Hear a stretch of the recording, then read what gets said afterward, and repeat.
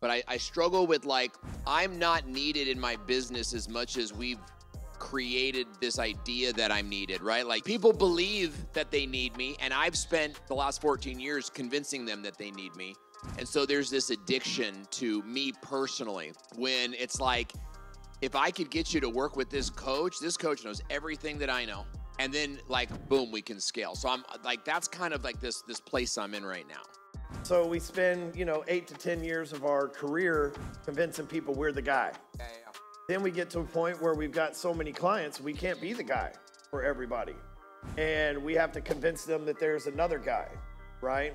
And that other person might actually be better than you. And I'm not saying they are, but they don't have the presence or the accolades or the marketing as you being the front man. So we tend to think as the owner that they're relying on us, but the client doesn't fucking know.